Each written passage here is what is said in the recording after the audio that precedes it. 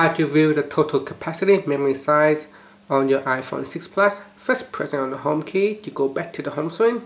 Now locate settings and tap on it. Once you're in settings, go down and tap on general. In general, tap on about. In the about, you can see there is a capacity section here. So this tells you how much memory is available on your phone.